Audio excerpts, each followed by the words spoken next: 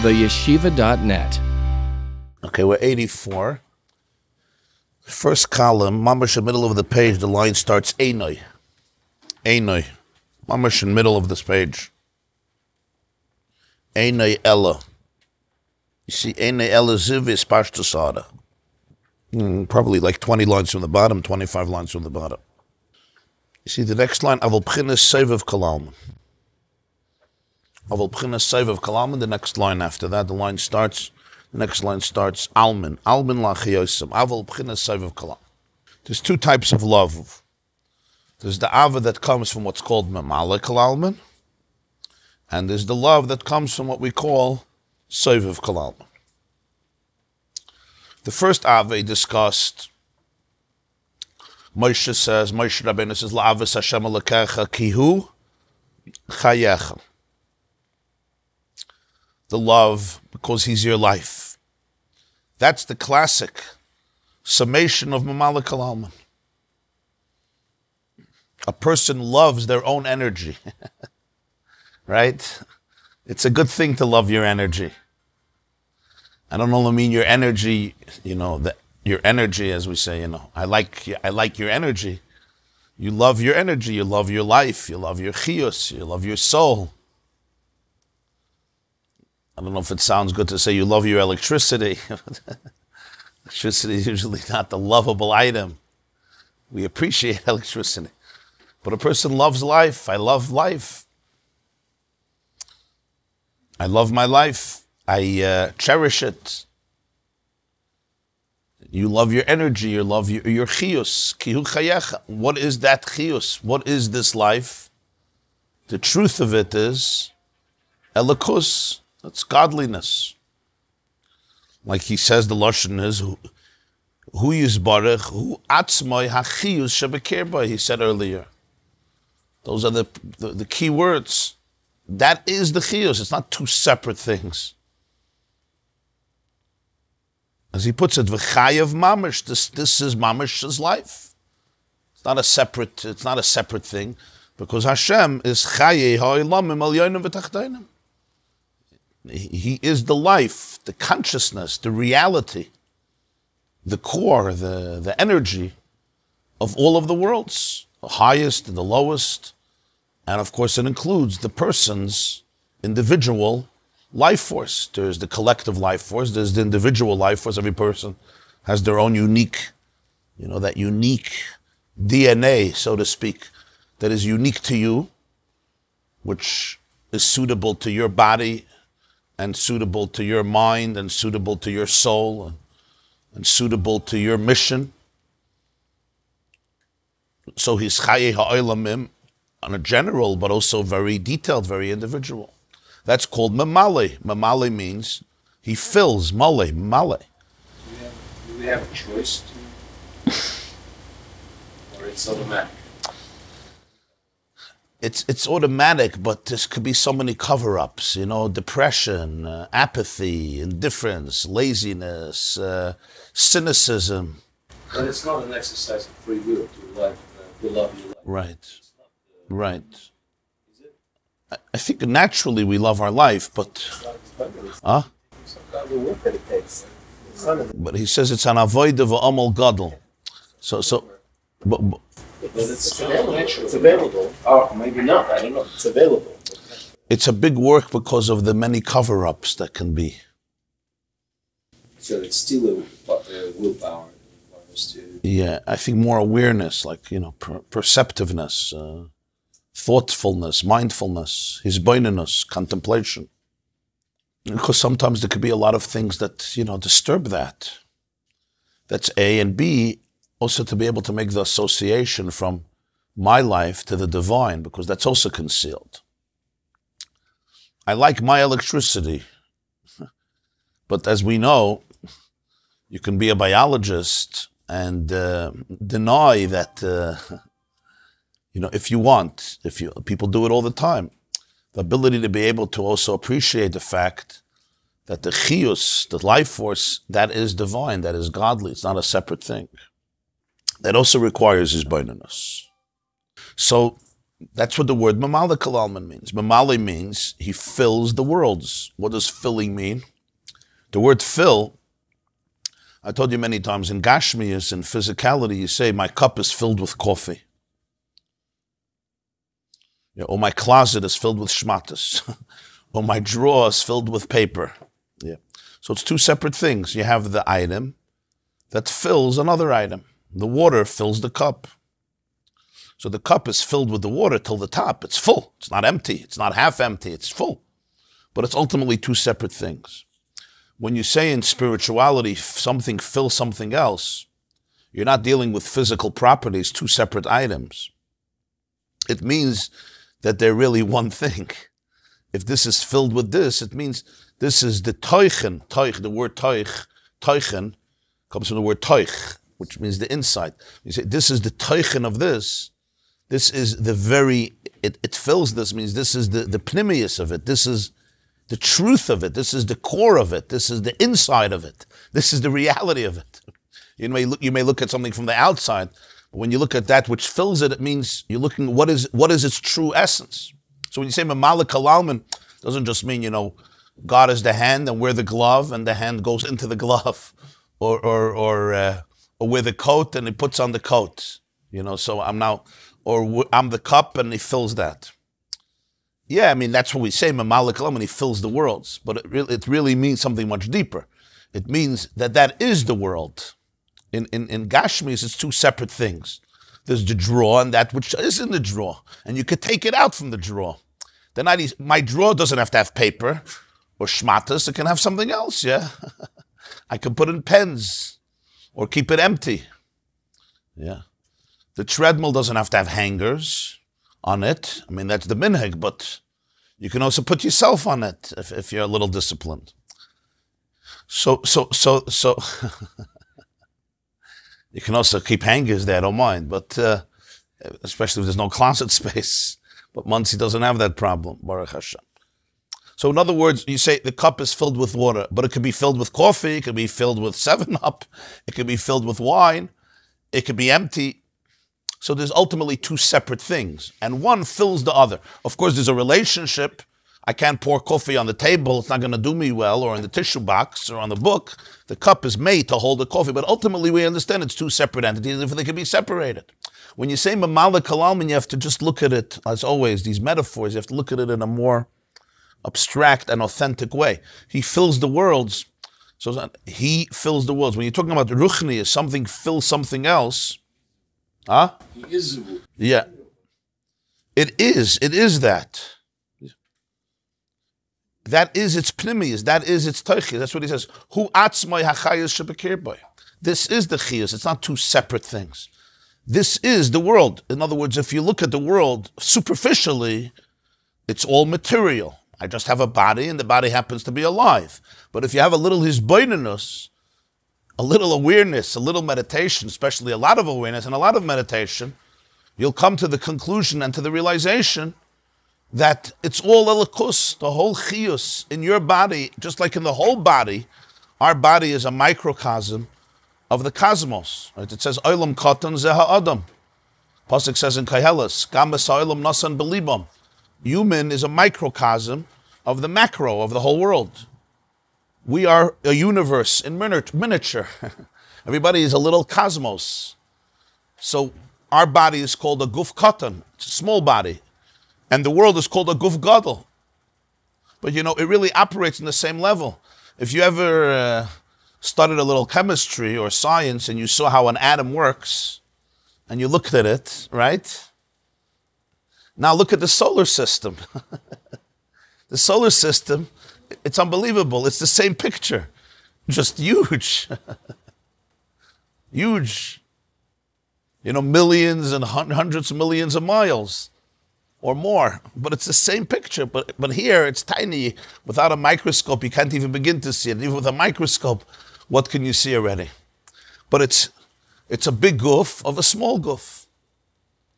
So mamala kalalman really means that the core of it all is the dvar Hashem, the ruach piv, what we call the God's word, God's energy, which fills. What do we mean fills? It gives substance. It creates, it sustains, it vitalizes, it vivifies. It gives content, design, purpose, and life to every single being, existence, every single creature, beginning with the human being himself or herself. So Moshe says, La'avas Hashem Elokecha ki hu chayecha. Hu chayecha doesn't just mean he can give you life. You should love him because he can give you good things in your life. No. Ki hu chayecha means that he is your life. You have the deepest relationship with Hashem that can be, because it's not two separate things. We are the electricity. We're not separate. We are the electricity. We are an aspect of it. No, this is Amamalakalam. Says this is still finite. It's spatial. It's powerful. It's big. It's intense. But it's still finite. It's still spatial. It's b'chalo nafshecha. Then there's b'chal moedecha. B'chal moedecha is called the love from Sovev Kalalman. What's the love from Sovev Kalalman? So he explained. The Balatanya explained that the pasuk says, "B'dvar Hashem shamayim nasu, uveruach piv kol tzvam." The heaven was made with Dvar Hashem, the word of Hashem. And everything else, all of its legions, Kol Tzavam, was made Beruach Piv. What's Ruach Piv? Literally, the spirit that comes from his mouth, or the breath that comes from his mouth. What's the meaning of that metaphor?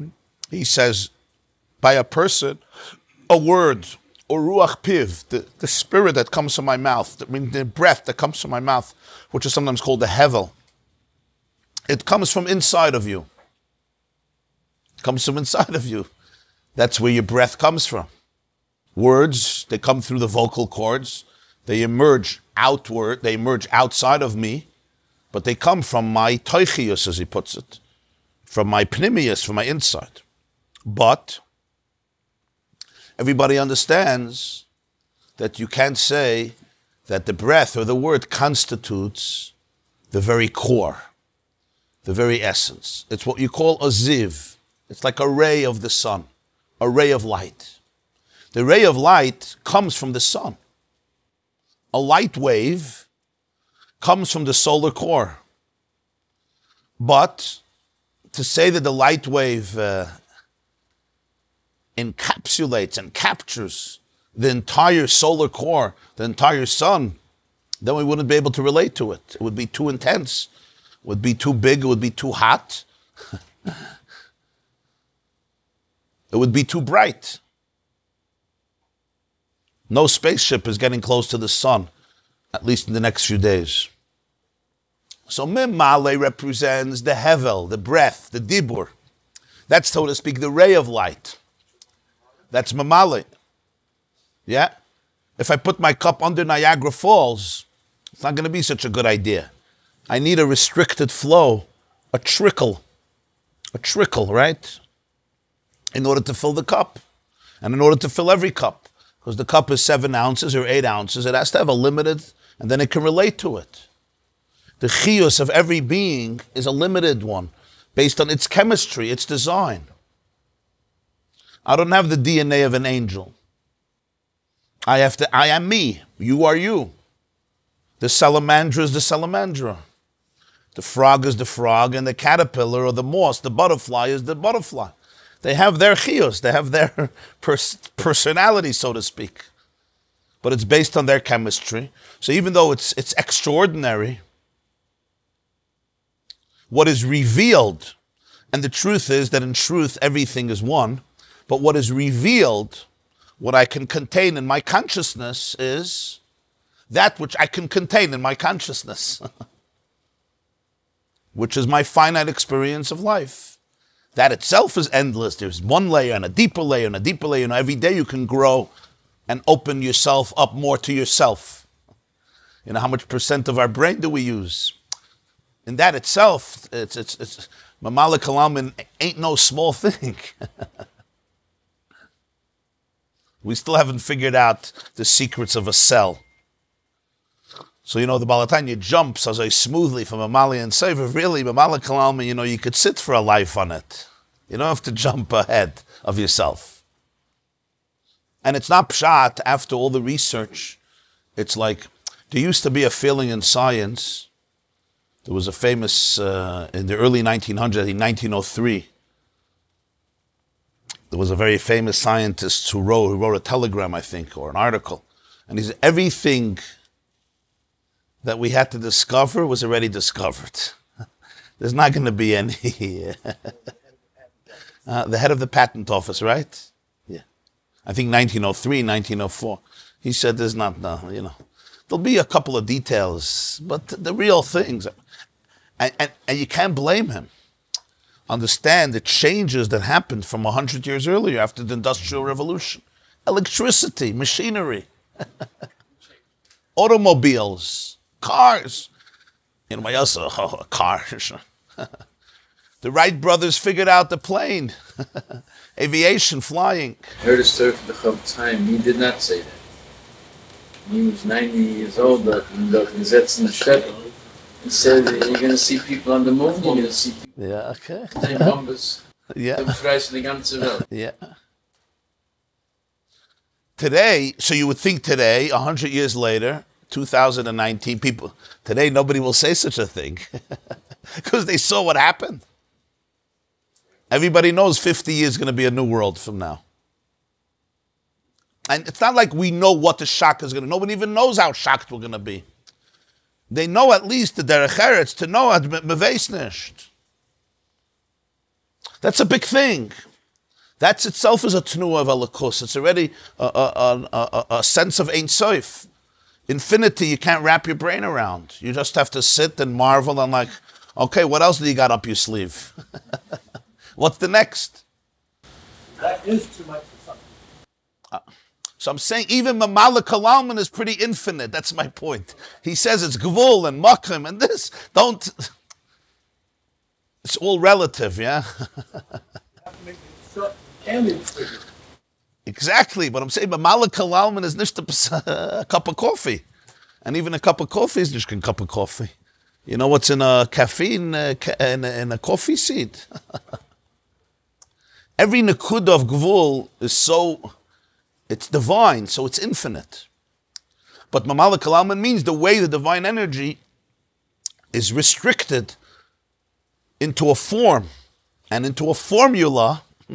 Actually, that works into a form and into a formula that sustains this particular object or item or being or organism or brain, etc. So there's that love that is directed on that. It's very individual. It's very personal. It's me. It's my identity. But what's the relationship between the ray and the core, the solar core? The light wave comes from the solar core. The ray of the sun that comes into our home comes from the sun. But nobody's going to say that the ray captures the sun came in. It's just a very, very limited and finite expression that we appreciate, that we cherish, that is still incredible. It brightens up our earth. What would we do without the sun? Was that debate that we learned earlier about Simpson Pasha? In that itself, there's many ways of looking at it, right? Yeah. Right, so you're saying there was a debate among Kabbalists if the Tzimtzum in the Oyer is Kipshutai. V'yadaita Maimer. If the Tzimtzum in the Oyer, which we call Mamale, and we speak about the Tzimtzum, the restrictiveness of it, the restriction of it, the filtering, if it's a literal one, if it's not a literal one. But certainly from a place of perception, that's what allows finiteness to exist. It's a wave and a particle, right? Light is the only thing that is a wave and a particle. Yeah. Paradoxical. Light is a wave and a particle, but when I try to observe it, it collapses into one state. Right? In other words, my observation of it, my experience of it, imposes itself on its reality. So perception? Yeah. Because I don't think in paradoxes. The tool that I'm using to figure out reality will define the reality. And if I'm not aware of this, I think this is all the reality.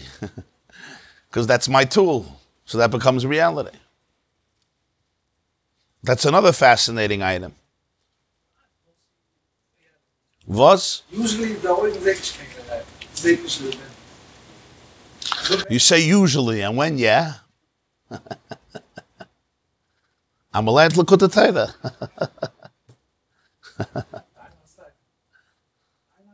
And why? You think the retina plays games and the seichel doesn't play games? There's always play games, worse games.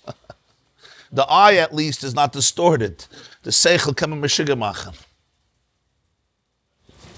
The eye perceives everything upside down, and the brain fixes it. Yeah. No, what we see is basically the marriage, right? Of the light waves that come out from the reality, the way it's perceived by our retina, by a part of our eye, and interpreted by the brain. And if the retina doesn't have the keli, the tools to be able to perceive it, or the brain doesn't have the ability to interpret it, it doesn't stand back and say, oh wow, there's so much that I don't know. It doesn't recognize it or changes it into the reality that it wants. You know, blind spots work that way. It's very interesting. There's a part of the eye, right? A part of everything that the eye doesn't catch. But the brain looks at the environment and says, I think that this blind spot you got to fill in with this based on my calculations. Huh?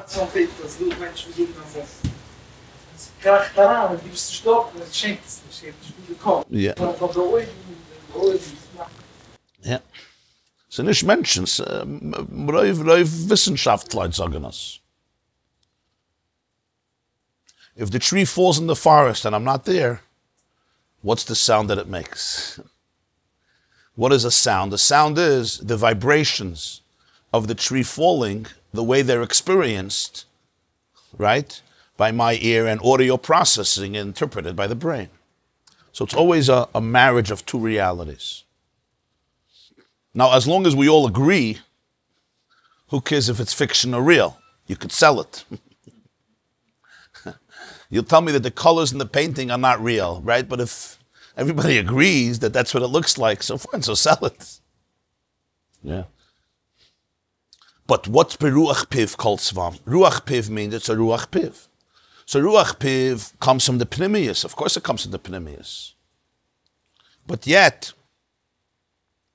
as he puts it, you can't define it as atzmusoi umuhusoi. And you'll say that the atzmus, the core, has changed from before the breath came out, from after the breath came out. The breath is inside of me. It's part of me. It's included in me. It's submerged in me. But you can't say, that is me. Why is this so important? He says you have to understand this, that the Torah describes creation as Ruach Piv, as his Dibur, as Ruach Piv. In other words, so let's see now inside. Elois, you see the line Einoi. The whole life that we spoke about, which is divine, of all the worlds, highest and lowest, not only even the highest. What is it? It's a ziv. It's light. It's a ray of light. It's pashtus ha'ara. Ha'ara is like a ray, a reflection, a glimmer. Hispashtus means it extends, it expands. Which comes from the oir of Ein Sof Baruch Hu. That itself comes from light. But that light is Ein Sof. It's the light that's infinite. And then there's a ha'ara from the oir. So you have a ray of the ray, right? A reflection of the reflection. Toich kol almin, and this was what infuses all the worlds. Again, toich. Toich means this is what infuses the worlds with chiyus, with life. And remember, life here doesn't only mean the electricity of the refrigerator, it means the refrigerator itself too.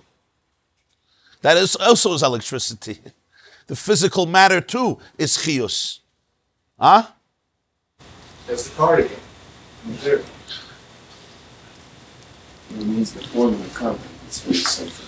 The form and the content. The content is also form in its core. I quote often Max Planck, a famous quantum physicist. He was a Nobel Prize winner. So he once said, it's just a very powerful line, consciousness is not a derivative of matter. Matter is a derivative of consciousness. Yeah.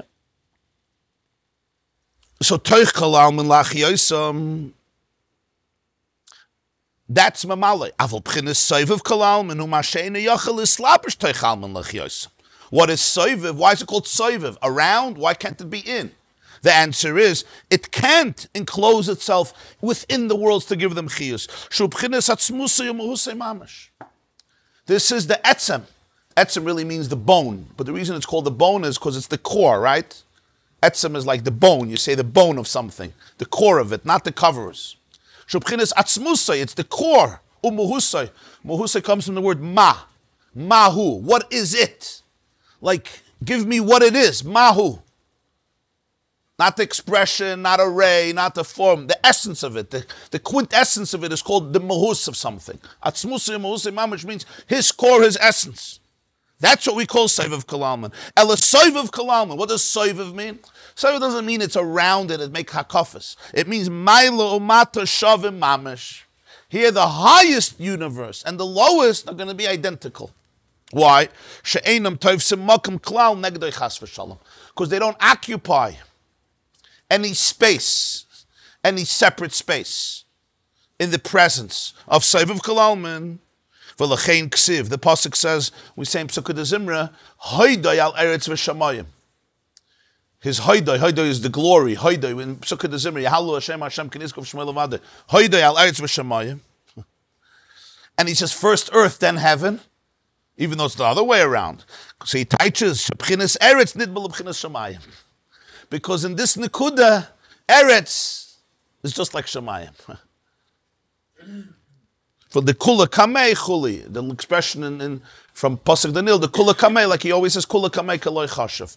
Everything in his presence doesn't occupy any separate space.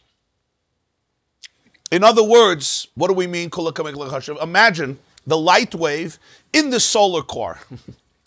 The light wave, when it expands, when it leaves, when it's emitted, the ray of the sun is very, very significant.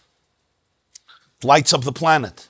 What is the chashivus, the significance of one light wave inside the solar core? It's there. It's like the breath when it's inside of me. The word when it's inside of me. It's there. The potential is there. It's coming from somewhere. But it's completely subsumed.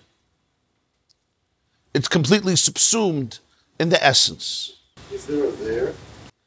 Is there a there? Yeah, At the point that although we conceptualize right, having an existence in the solar core, right, it's really not. It's a contradiction. But in order to understand it, you have to back it up in the way you just did, I think, no? Perhaps. No, it's an infinity. You can't say that there's a ray in infinity. There's just infinity. And from that perspective, there's nothing. That's, I think you refer to it as that's what we call it. So, yeah. Different, right? You can say that legabe memale kalalman, the world doesn't occupy space. Of course it does. The whole memale kalalman is the electricity that gives chiyus to the world. You could say that the metzius of the world is a likus. Soiviv kalalman, the chiddush is that ein tov semakam klal negdei chas v'shalom. And eretz and shamayim over there are mamash the same, because even the highest worlds, mitzad their consciousness, are not a keli for the pure, infinite core. Mamala kalalman is all about distinctiveness, individuality, diversity. In Soiviv, eretz is also shamayim. That's called the light. It doesn't fill it, it encompasses it. But when we say encompasses, it doesn't mean it's just not in it. It's not it. We're calling it Soiviv Kalalman because it's not the light that trickles down and is limited to become absorbed within the parameters of the universe. This is atzmusay muhusay that the world can't contain, because if it would contain it, wouldn't be a world. It would just all dissolve in absolute infinity, in atzmus. It's one, no? Of course it's one. It's ultimately, it's really one. Yeah, Mamali and Soiv are not two separate things. Hashem echad. It's Mamali is the pshat, the way we experience the divine. And every creature experiences it differently. Mitzad Hashem, of course, it's one. For us, it's one. Bittel then, either way you look at it? Yeah. Mamali is also bittel, but it's a different. Yeah. All the world is bittel. There's no universe without bittel. Shaila is what bittel? There's the bittel mitzad mamal and the bittel mitzad soivav. Mamal kalalman, you find yourself in God. Soivav kalalman, you lose yourself in God. I was once learning with a briske boche, a big lamden, a younger man. He learned in brisk for like forever. So he says, Mamala Kalalman is a din in the mensch. And Saivav Kalalman is a din in the Meibishtan. In yeshivish terminology, right? Mamala Kalalman is a description of the world. And Saivav Kalalman, so to speak, is a description from Hashem's perspective. Can you explain this losing and finding? What do you mean? Losing yourself in Hashem and finding yourself in Hashem? And I'm saying maybe it's one way just to give it some isis. Finding myself in something means it's my ultimate. What does it mean I find myself in it? I find my voice. I self-actualize. The first ava is la'avas Hashem alakecha ki hu chayecha. God equals self-actualization. Living out your life, living your soul, feeling the pulse of your energy. That is elikus. It's the ultimate finding yourself. It's the ultimate self-discovery. You can't find anything until you lose. In a relationship, taking a relationship, just to give some mashal. I have a relationship with you.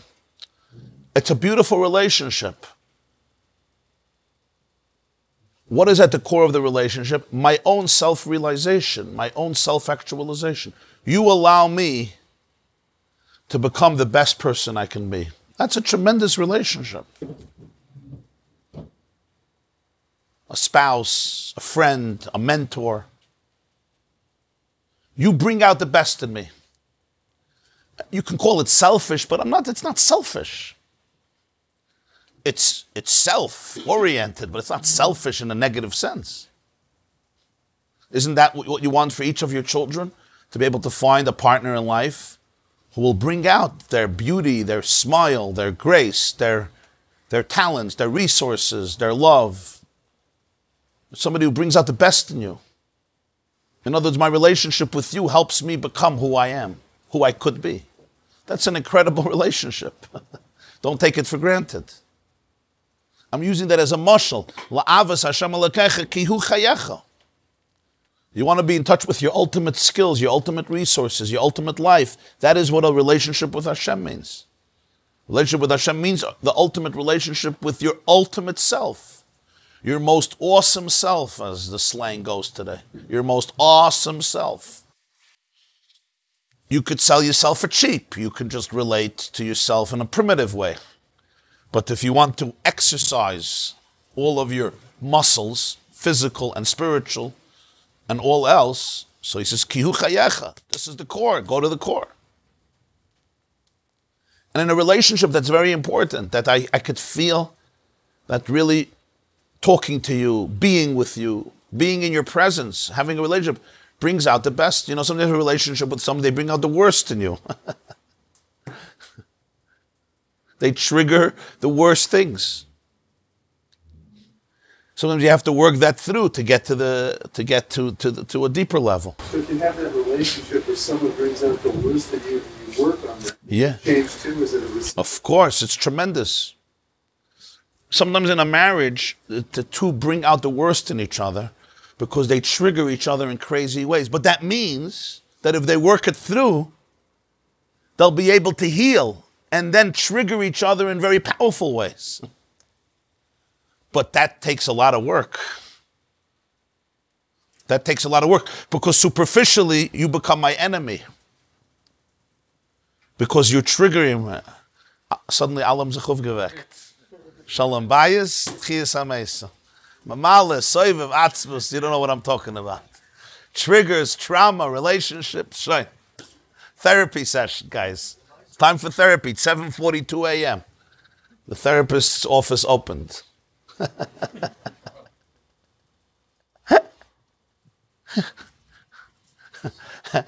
But despite my jokes, it's true. Right? Superficially, you drive me crazy. But you know what? If you could tell that to the person, it's ganz good, and they could stay. Say, what drives you crazy about me? Oh, good, wonderful. Psychoanalysis. $10,000 later, you're a new man. What drives you crazy? Why do I drive you crazy? Let's hear. And of course, you will figure out what's driving you crazy. And then if we can do that together and remain present and not run away and just say, that's it, I'm done with you, a lot of good things could come out. Now, we all know that's not always possible. We all know that. It doesn't always happen that way for so many different reasons. And our mission, our life's journey takes us to different places, and nobody exactly knows how and why. And, in camp we would go tubing. So they always said there's level 1 and level 2 and level 3 and level 4. Level 1 is you just sit in the tube and you cruise through the water, and 2 hours later you're on the other side, you take pictures. Level 2, you'll hit a rock, a waterfall. Level 4, strong rapids, currents. So there's different levels of life. Some people just tube through life, cruising. I don't know, too many today, but you have those yichidei sgula perhaps.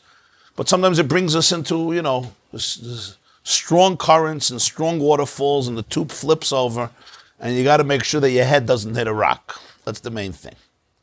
Your legs are going to hit some rocks, get some scratches, but you have to make sure your head is in the right place.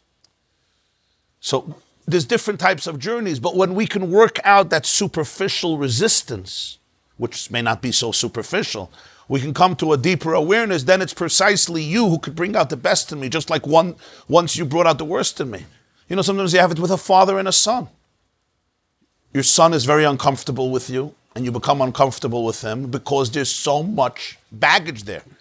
But the reason he's uncomfortable with you is because you're his father. If you would have been a stranger, he would be very comfortable with you, not because he's closer to that person, because he's further than that person. It's very easy to be very comfortable with strangers. You don't bring out anything in me. It's the people who are closest to us who become furthest from us. You heard that line? And that's the pain of life, and it's the beauty of life, if I can stay in the relationship. The depth of hate is sometimes just a reflection of the depth of love. There's nobody you have issues with like your mother. Because who are you closer with than with your mother? Tell me. In whose womb did you hang out for 9 months? Große Knacke. Whose food did you eat for years? Whose? Your own? We have to recognize that. But I have to work it through. Can't that work be done even if that other person is in Yenavel? In other words, yeah, of course. Each person has a garden, so to say, that you can go into and reflect upon whatever it is. Yeah, sometimes it's harder, but yeah. Hope is never lost. Hope is never lost. So I'm saying it as an actual practical thing, that I may have a trigger. Of course, yeah. Someone who is... Of course. So therefore I can deal with it. Yeah. And this is all a marshal for Hashem. Like the Balatani said, the first relationship takes an avodah. Sometimes there's deep triggers. I have to work them through. But this is the path of a relationship. It's a relationship as a path to the ultimate self-realization. You know how all these gurus advertise these weekends. Come for a weekend, and the new you, you'll discover the new you. You ever see those stuff? You ever try them out? The new you. Who's the new you? That's what we want. I want the new you. We want the real you, the ultimate you. Hareini es marayich, hashmiini es koilech, ki koilech orev u'marich nava. That's all mamalakal alman. Now this ain't bad. This is good stuff. This is good stuff. That's the relationship as a path for self-realization. But that's all the way you're defined by me. Right? The relationship, back to that brisker, yeshivish expression, it's a din in me. It's a gather in me. But that's what I'm looking for. I want to live my ultimate life. So it's how the you impacts me, how the you is defined by me, how the you benefits me. And I'm not talking here as narcissism or some person who can't see the other person in a relationship and it's just about me, because then it's not going to be about you, it's going to be about your narcissistic self. Right? There's the old anecdote of the woman who says she's stopping to date because at the last date, this fellow spoke 3 hours about himself. Just me, me, me, me. You know, you have some people. I did this, and by the way, and then after 3 hours, he turned to her and he said, you know, enough of me talking about myself. She got excited. Wow, thank God, a little humility. And he's, you know, let's hear, what do you have to say about me? So, we're not talking about that because that's not bringing out your awesome self. It's bringing out a very impoverished and scared self. Narcissism is usually a symptom of the greatest fear in the world. There's no place that's safe outside of myself. So therefore I have to remain within my narcissism all my life. We're talking here about a relationship that, of course, there is deep respect for the other person. And part of that respect there's what we would call bittul. There's bittul. That's why we said, Mali, there's bittul. But part of that respect, what does it accomplishes the self-actualization of me, that relationship, and that give and take, and that openness and that vulnerability. But then there's a whole deeper element in a relationship. And the deeper element in a relationship, you usually can't get to without step one. Because if you get to step two without step one, it's going to be something missing. What's the deeper element of a relationship? And this is, you know, truth be told, if relationships would have the first step, they would be pretty powerful. So here already going to step two, I feel a little awkward because like step one, you know, vu läufst, where you running? But step two is something much deeper. That's the metaphor for Sivan Kalalman. I don't find myself in you. I lose myself in you. That's what I meant. In other words, it's not about me, it's about you. The relationship is not about me finding my ultimate potential, which is beautiful. But that's all still the way I'm limiting your energy to me. The nekuda of Sivan Kalalman is that it's not a love of me, it's a love of truth. It's the love of truth that completely transcends me. And I can't find myself there. Because in the ultimate truth, I won't find myself. Because the light wave will not find itself in the solar core. If it looks for itself in the solar core, it's missing the point. Here, what's the truth? Who are you in your truth? You're in the solar core. The breath, when it comes outside of the mouth, it becomes a ganze mechitin. It occupies its own space. It's like the light wave. It's like the ray that comes into the room. It's very significant. But when you're in the solar core, what's your truth? What's the truth of the light wave? It's not going to start taking pictures of itself. It's batal b'metzias. Batal doesn't mean it's not there. If the ray of light is outside of the sun, it's also into the sun. It's actually there in a more powerful way. It's not that you're not there, you're there. But the you is completely aligned and one with the ultimate source that is beyond the you. It's a different type of love. That's a love that's beyond Metzias. It's also the ultimate self. Because the ultimate self is when the self is in its core. But that you're reaching not through finding it, but through losing it. Is that typhus abyssal? Not giving it That food, level, not giving it that level, is it manifest in the person only at extreme circumstances? Like, you see, that's nefesh. Yeah, Mesiris Nefesh, that quality of Mesiris Nefesh is often an expression of this. Real Mesiris Nefesh. In this level, is that something that relates to every day or only very special, unusual circumstances? You're saying, is it relatable every day? I mean, that depends always, who the person is, what the matzav is. And this love, as he says, never changes. It never gets interrupted. Because it's not about consciousness. The first love is about the consciousness of Kihu Chayecha. It's all about consciousness. When my consciousness is operating on a low frequency, I'm tired, I'm exhausted, it's going to affect the love. The loyalty that comes from the oneness that transcends the self, by definition, nothing can interrupt it.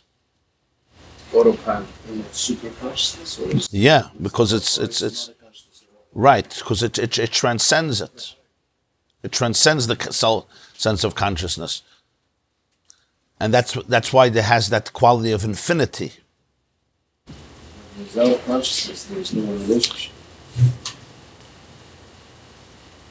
How it can be? It's not defined by consciousness. It could be conscious, but it's not defined by it. It's not initiated by consciousness. It's not precipitated by consciousness. It flows through it. It's not defined by it. So therefore it's not limited by it. So therefore it can't be altered by it or cease. Now you understand? Because I said the word precipitated. Just the blood flows through. Flows through it, that's the word. It flows through it. Consciousness becomes a conduit for it.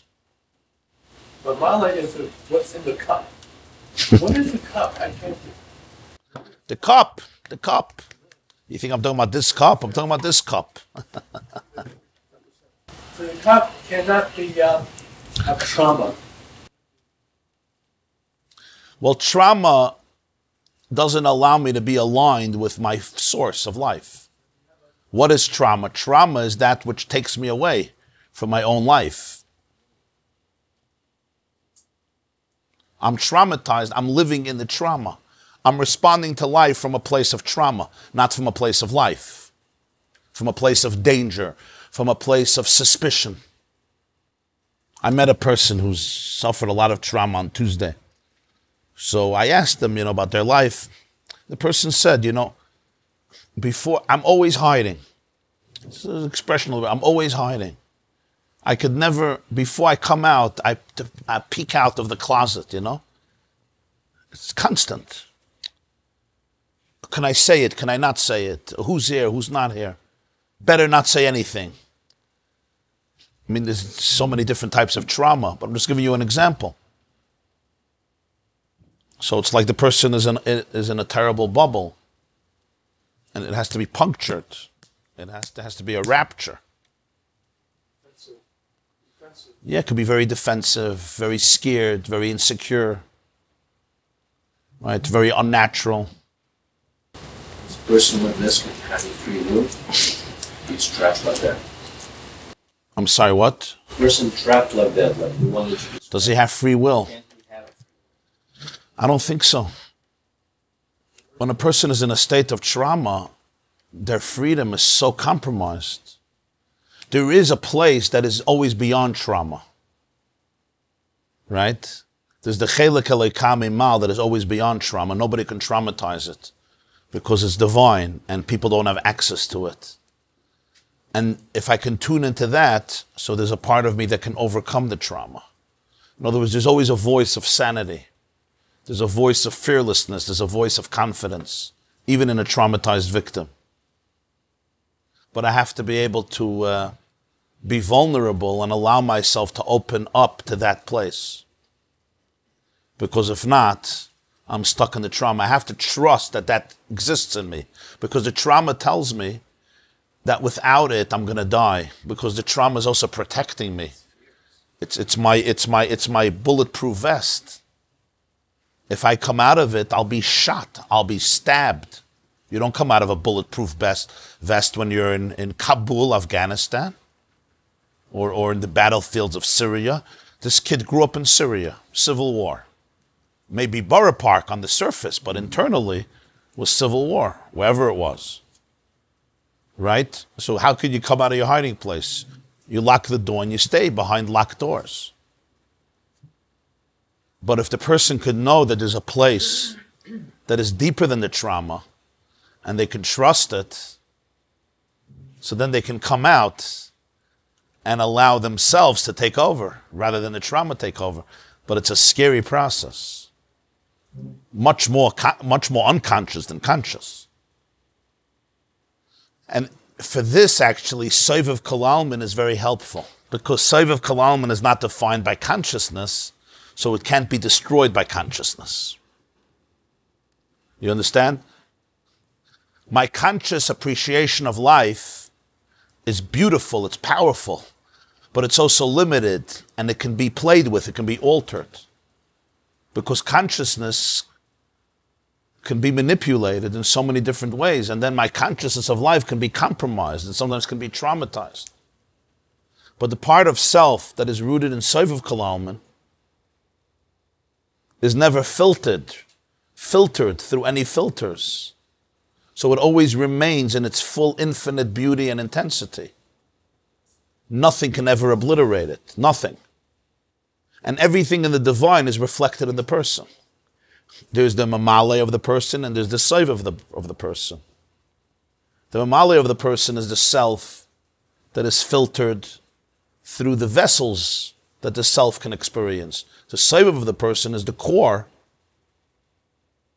that is unchangeable, and it encompasses all of the person, the highest and the lowest.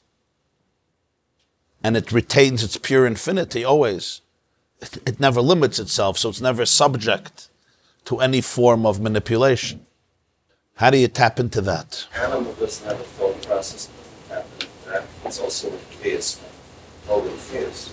Yeah, so by an animal, it's just programmed. In other words, an animal, as far as we know today, we may be surprised, but as far as we know today, the animal, we're the only ones who asked questions, these types of questions.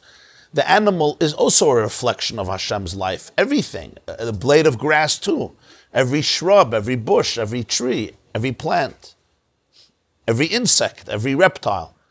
But they don't have the consciousness. I'm talking in a revealed way. The consciousness to become aware of the big picture and the role that they play in the universe and the choices to make. They're pre-programmed by a divine energy, and they just march to the beat.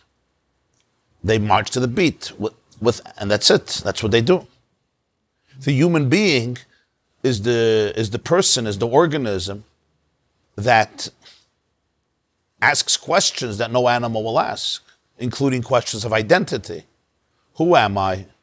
Where am I from? What's my destiny? What's my mission? What's my purpose? How do I tap into myself? Sheep don't stop. Wake up in the morning. Who am I? Who am I not? How do I tap into my sheep today? They also don't go to classes. Just because maybe they meditate all day long and they're very well. Yeah, you ever see how they eat? They eat, they chew for hours, they verbring. That's where they get all their information. So is there an awareness without the mind? Without intellect? Well, they have an instinctive awareness of what to do, how to do, self-preservation, self-gratification. They have that instinctive awareness. It's a mechanism that exists within them. It's the brain signals and the electricity that allows them to function and survive, which we also have. But the human brain, from a Jewish perspective, has that soul, and the soul is an existential creature that asks questions, that deliberates, that wonders, that is inquisitive, it's curious. It wants to understand what and why. And it also confuses us. We have so many choices.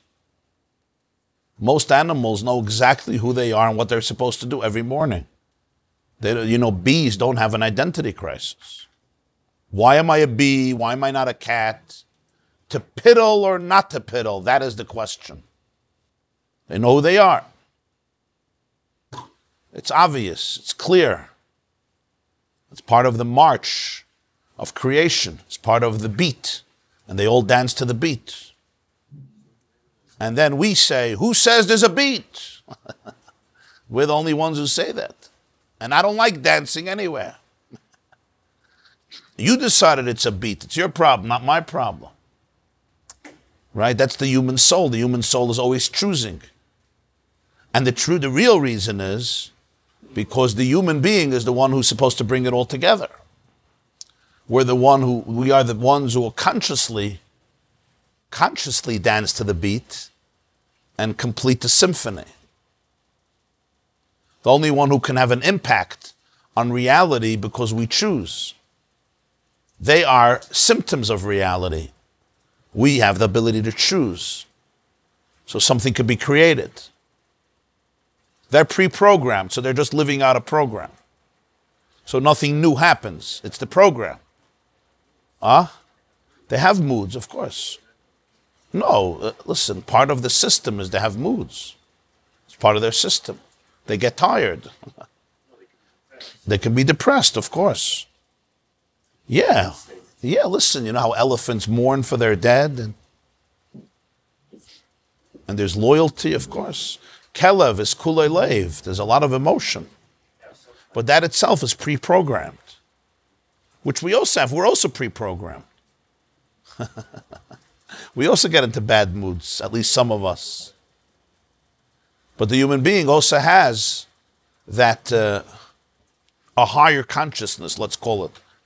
A higher consciousness of reason, of deliberation, of transcendence, of spirituality, that puts him and her in a different league. And therefore we can also be lower than an animal, as the Gemara says, and higher than an animal, right? The Gemara says, Yitush kadmach. Sometimes you have to look at a mosquito and say, this mosquito is doing much better than I. He's living out his purpose. He knows exactly what he needs. Now he needs your blood for lunch. He comes to your hand, gives you a kiss, eats lunch, and says, bye-bye. And it's geht kratzen. And geht kratz, yeah. Ich gehe kratz, jetzt du kratz. So you look at the mosquito knows exactly what it's doing.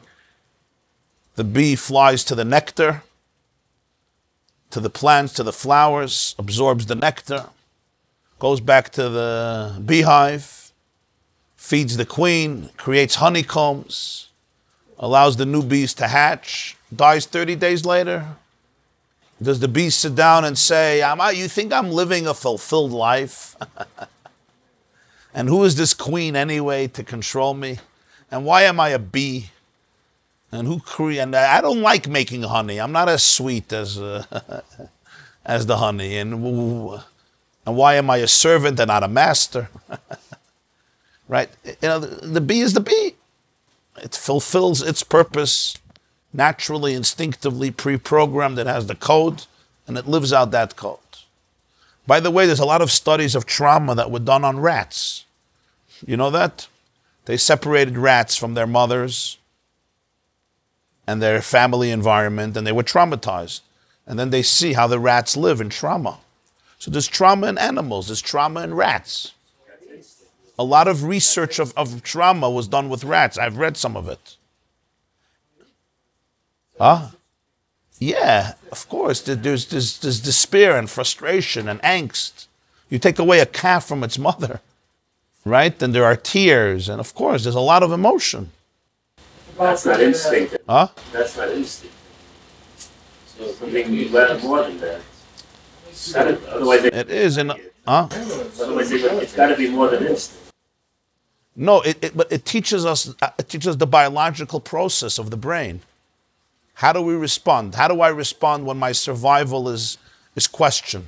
When that security that the little baby monkey, the little baby chimpanzee, right, experiences in the bosom of its mother, and then it's torn away, or the rat is torn away. What does my brain do? What did my brain do, right?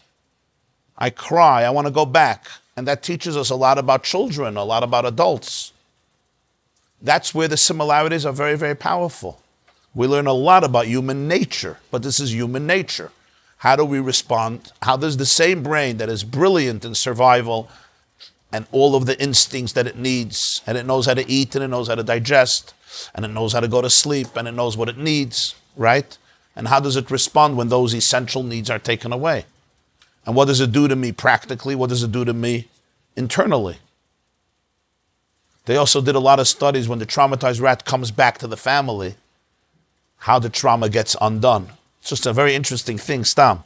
I read once an essay in the New York Times about it, and the researchers discovered that when the family reaccepts the rat in full pleasantness and joy, the effects of the trauma were almost minimal. A few days later, it was back to normal. And the researchers showed, based on it, I don't know that if it's conclusive, but it's a very powerful idea, that more than the effects of the trauma is the way the closest people deal with it.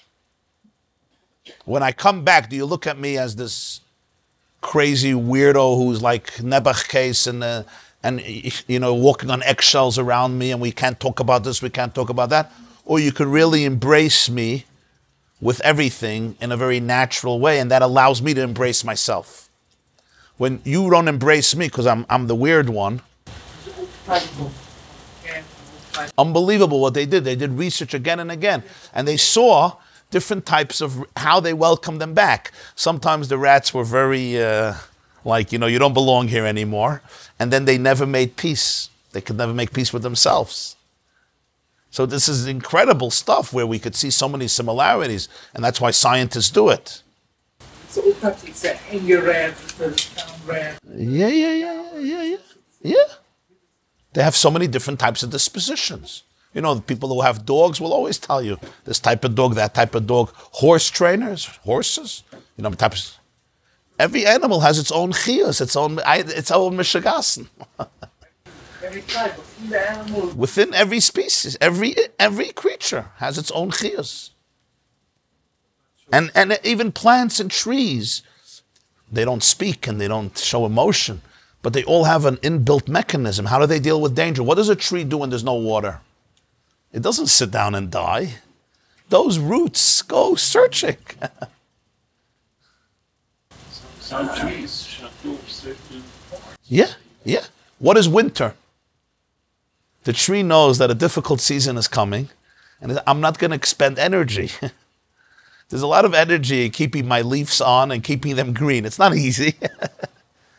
What does the tree do? This is amazing. The tree basically gets rid of anything that it's not essential for survival.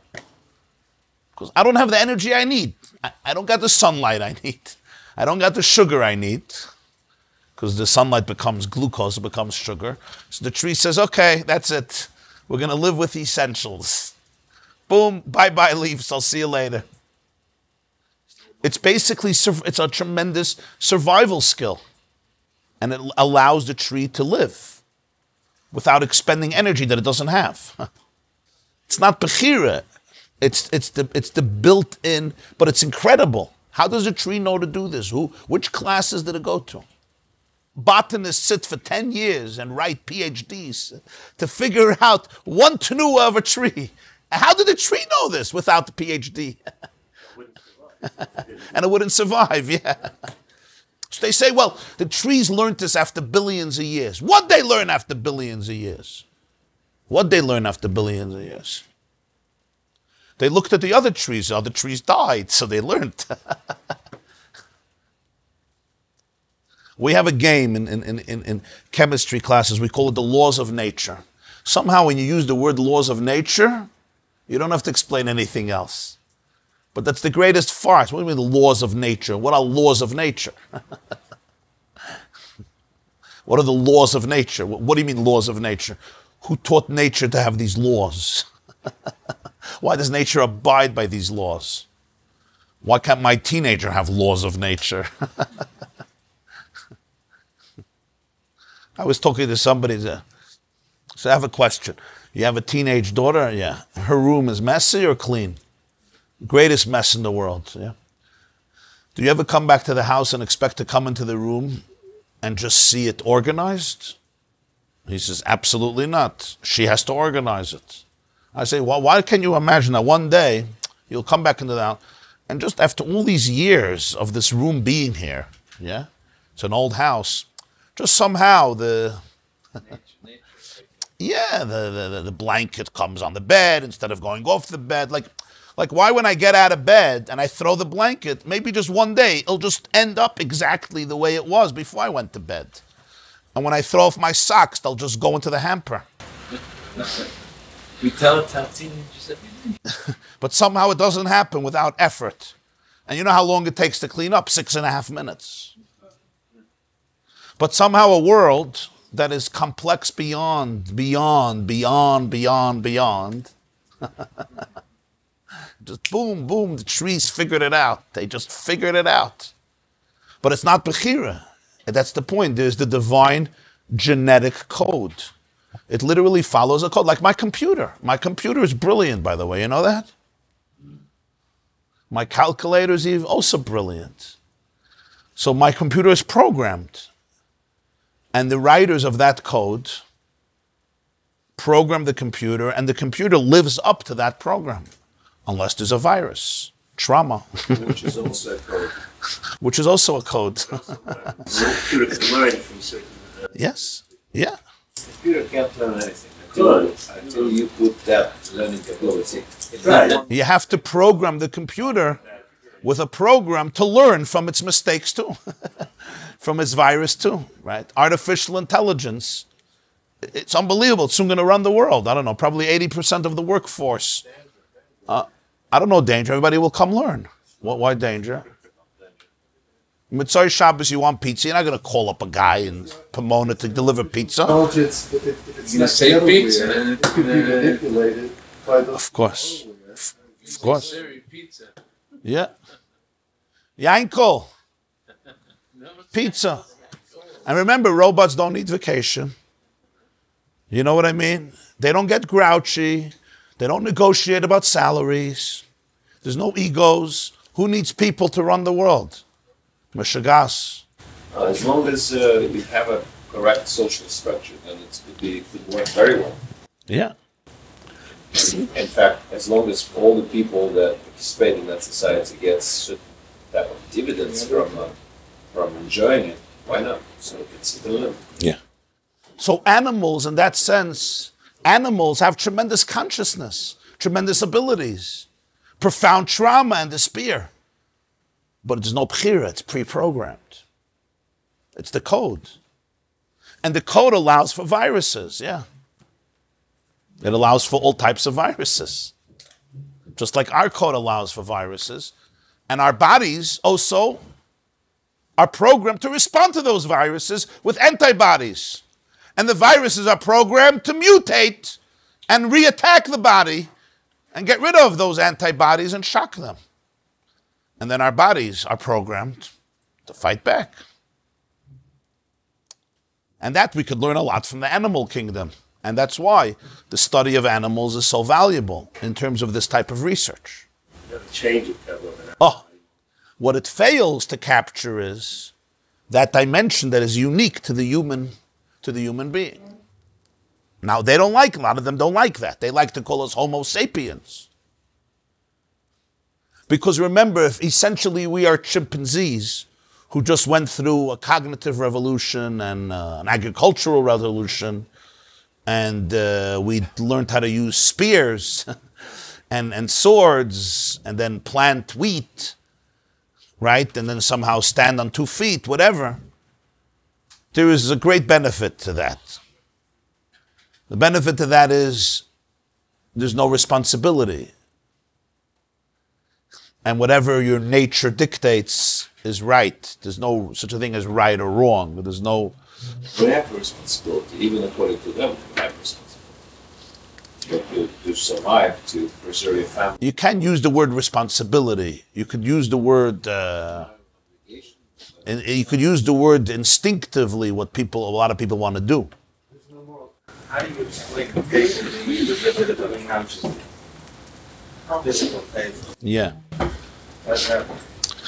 In other words, what Max Planck was saying is that the reason the table exists is because I believe it exists.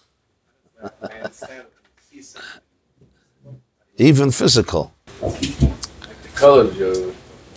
Trust me, nobody's going to be observing this table. What?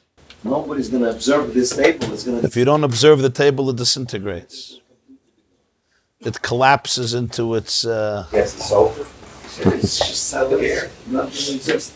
So because somebody's observed. And if you don't see the table, then There's an expression I once read, a physicist once wrote, a big one, a secular physicist. He said, when you leave your house, it doesn't exist. I'm still trying to tell it to the telephone company, but they don't buy it. They don't buy it. Well, because that's, I still see your house, but... When you don't live in a house, it falls apart. Yeah, that's something else. That's something else. If there wasn't a human in the world, it's still there. Everything is a relationship of two things. It's the reality, and it's my observation of the reality. And my observation defines what it is.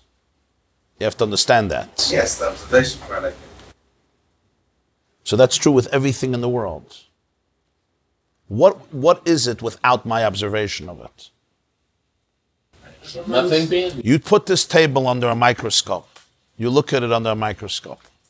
Look at an ant on a microscope. Anything in the world. A different reality will be revealed. No, you can't even touch it. You can't touch an atom. Just like the eyes affect the reality, the hand also. Okay, mid-sight. And the brain listens to the eye or the hand. I'll tell you, they work together, yeah. Yeah, pleasure to have you. Were you actually here today or I just saw you? See, were you here or was just my observation? You were here? Okay. So I'm asking.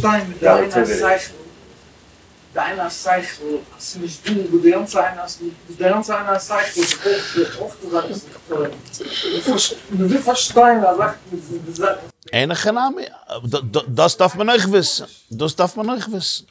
Das darf man nicht wissen. Dies, was du weißt, weißt du nicht. Du weißt es auf einem Platz. Das kann man nicht wissen. Es da Loschen in Rishonim. Tachlis hayidiyah shaloi neda. Right? So what do you have to know? So just don't know. So tachlis hayidiyah shaloi neda. The ultimate knowledge. The ultimate knowledge is that I don't know. But that's the ultimate knowledge. Because shaloi neda doesn't come first. Because then we will remain in the state of pygmy of intellect. So if that's tachlis hayidiyah, so then just don't know anything. A baby also doesn't know. Or maybe a baby does know. But there's not knowing and there's not knowing. There is ignorant ignorance and there is enlightened ignorance. It's a different ignorance. You know what you don't know, you know why you don't know. So you already know much more. Even though you don't know. Zwei Menschen. Ich hatte ex Professor für die studierte Wasser, 70 Uhr. Ich sage, was ich weiß nicht. Ich sage, ich weiß nicht. Was bist du für 70 Uhr? Ich weiß nicht, die weiß nicht. Yeah. This class is brought to you by theyeshiva.net. Please help us continue the classes. Make even a small contribution at www.theyeshiva.net shul.org/donate.